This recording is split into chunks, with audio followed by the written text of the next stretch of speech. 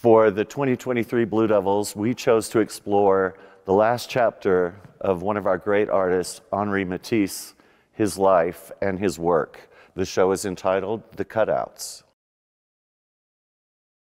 The idea to do a show referencing Matisse's work with cutouts has sort of been around for a while, and how to do it was always the question. It sort of spoke to us this year through the use of color and the use of cutouts as props, and bringing all those things together to really explore what was happening with Matisse.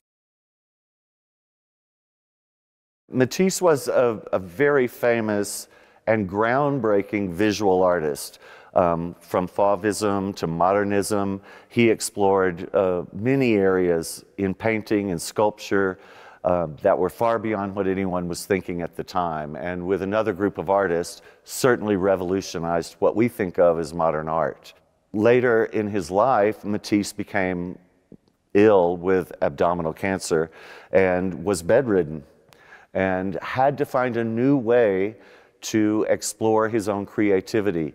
And thus, while he was bedridden, decided to work with scissors and colored paper, and began to cut shapes and began to assemble those shapes into collage form and decorative art forms.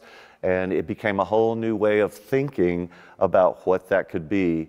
And Matisse certainly continued being one of the great colorists of all time. His use of color and his willingness to dive into color and to paint with color and to cut into color and carve into color is pretty extraordinary. And it was certainly something that was very inspiring for us. It's impossible to tell an entire story in its complete totality and with every detail. So we had a challenge with Matisse because this was an extraordinary human being, an extraordinary visual artist, and the challenge was to figure out which parts of the story could be translated into our visual art of music and motion. So we had to really highlight and use a microscope to dive into certain points along the way. The first part of the show is entitled Rise. First of all, we wanted to acknowledge that even through Matisse's illness, and even when he was bedridden, that he rose up. There was a real awakening to something that could be brand new. Once we really bring the show to life, Matisse rising up and creating again, that it's time to really explore what that was that he was doing. And it was cuts and shapes. So we explore cuts and shapes through form, through our bodies, and the motion of those, and the way the music becomes a real worker kind of business. There's a drive and an energy that expresses this new inspiration that Matisse had.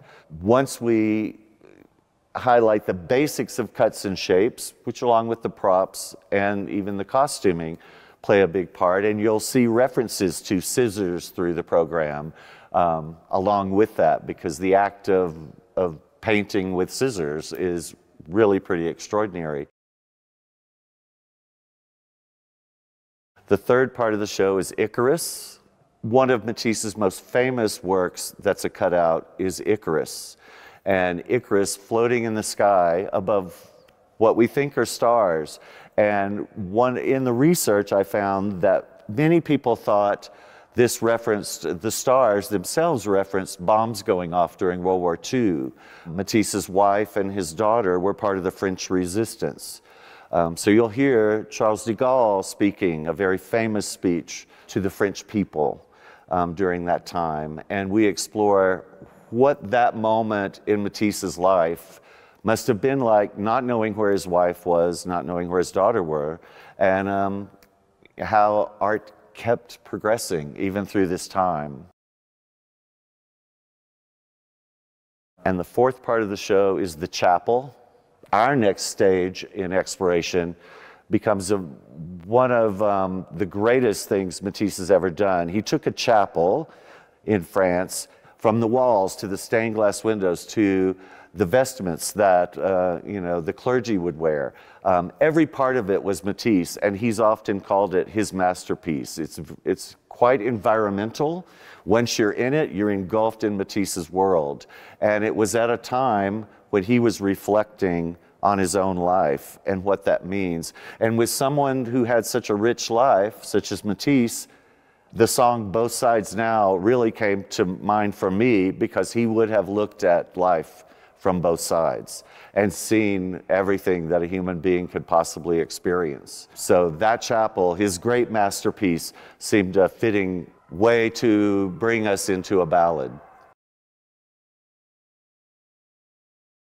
And the fifth part is chromatic composition, which I call a big celebration. It's a celebration of everything we've learned in the process of developing this project. And it's a celebration of what we all can enjoy through color and music and movement and dance and shape, and how all those things can come together to give us a unified experience.